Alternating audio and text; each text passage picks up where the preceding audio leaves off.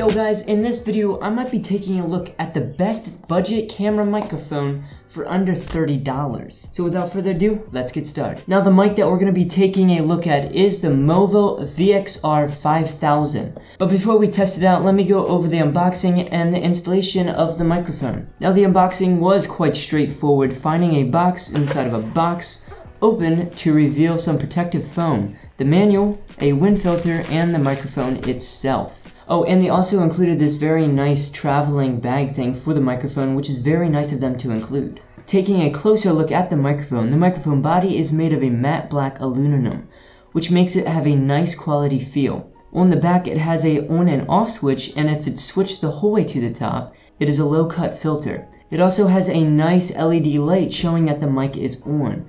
It has a foam windshield and also a wind muff, as other people call a dead cat. They also included in the box some extra rubber bands for bracing the mic, which is very nice.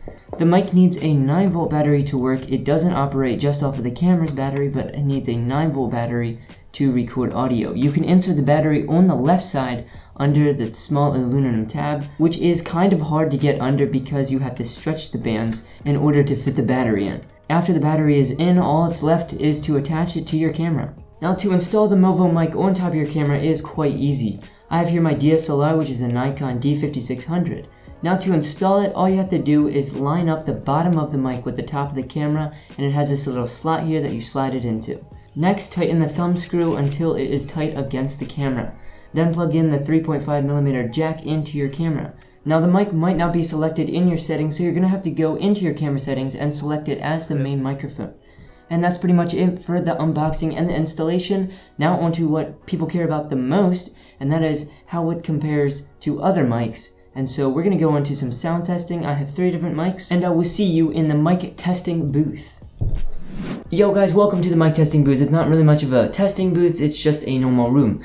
Now the 3 microphones that I'm going to be testing is of course the Movo VXR5000 and also the built-in camera microphone on my Nikon D5600. And also I have a desktop mic which I have here, which is the Toner BM700, that's what it is. Now it's not like a crazy expensive mic at all, it's near the same price point. So with that information out of the way, let's begin the test. I'm gonna say like a sentence and I'm gonna say it into each mic about the same distance away, and I'm gonna play the in-camera audio first and then the Movo mic and then last the Toner. Listen closely and see which one you like the best. There will be no editing on any of these clips, so it'll be the raw sound of what you hear.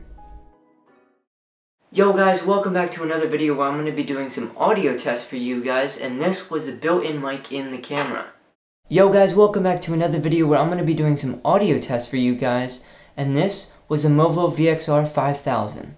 Yo guys, welcome back to another video where I'm going to be doing some audio tests for you guys, and this was the Toner BM700. Now I'd like to know which one you think sounded best, so be sure to leave your comment in the comments section below. Anyway, the question is this the best budget microphone for your camera? And the answer is, I don't really know because I haven't really tested out any other budget microphones for a camera.